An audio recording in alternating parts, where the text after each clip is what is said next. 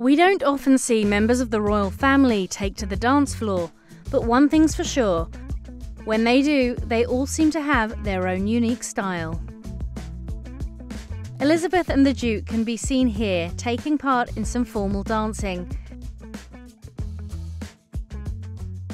And Princess Margaret could often be found at a dance or two, which should not come as a surprise, as dance, particularly ballet, was one of her biggest passions. You could be forgiven for thinking Prince Charles was a bit uptight. Not so though when it comes to the dance floor.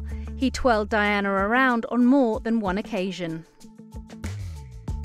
On their Australia tour, they were the first couple to hit the dance floor. It seems as if Diana couldn't keep up with Charles's fancy footwork.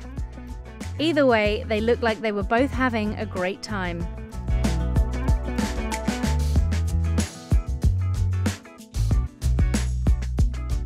And this was their first public dance together in 1983.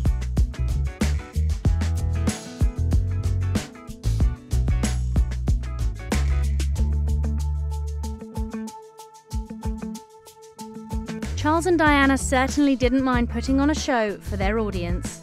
So it's no wonder William didn't miss a beat when he got the chance to perform with Taylor Swift and Jon Bon Jovi. Although Taylor couldn't quite get him to dance.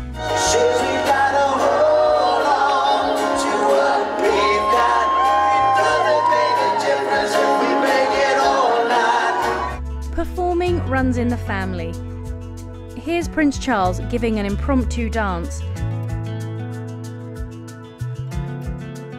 And Prince Harry learning from some young children about their traditional dance. And not for the first time, we think he's got some pretty good moves.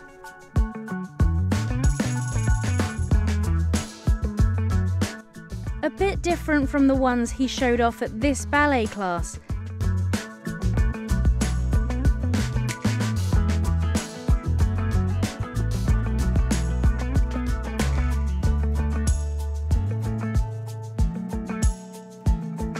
The Duchess of Cambridge also got the chance to show off her dance skills when she and William toured the South Pacific.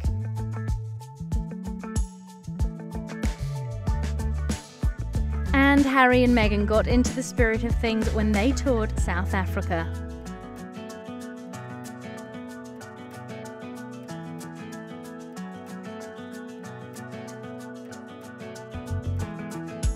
The royals have shown us that they enjoy a dance, but they're always willing to learn some new moves.